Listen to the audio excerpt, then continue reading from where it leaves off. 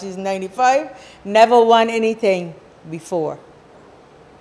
So she decided when she get this half a pay, she will divide it among her children and grandchildren.